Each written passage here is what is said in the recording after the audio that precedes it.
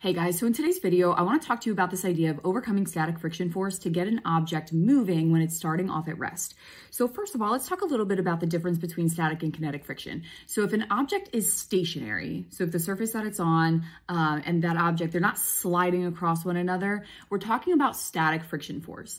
But if you have an object that is sliding, so not rolling, but sliding across the surface, then we're talking about kinetic friction force. So if you have a question that's like, all right, you have a refrigerator and you're trying to push it and you need to see how hard you need to push to get this refrigerator in motion, we want to deal with our coefficient of static friction first, because we want to know what is the maximum static friction force that's going to be present between this refrigerator and the floor, because that's the amount of force that we need to overcome in order to get this refrigerator to move. Once it's moving, then we're dealing with the coefficient of kinetic friction, because then our refrigerator is sliding across the floor. So let's imagine here we have this question, right? And you have a 100 kilogram refrigerator you're trying to move, and we want to know how much force is it going to require to get this refrigerator to move.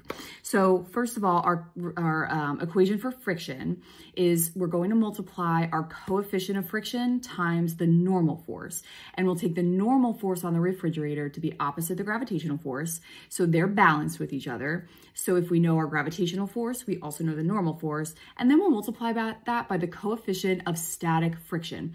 The number that we get here, again, this is the maximum static friction force that is present between the refrigerator and the floor.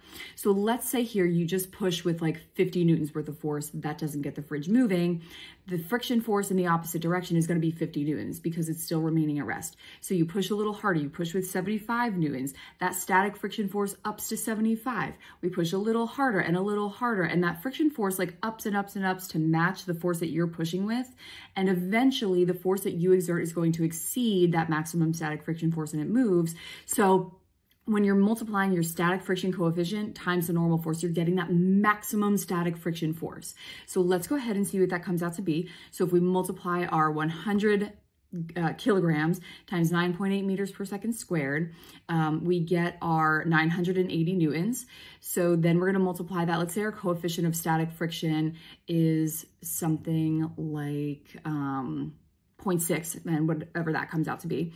So if that's the case, our coefficient of static friction times our normal force comes out to be, and we know how much force that we need to apply to get our refrigerator to move.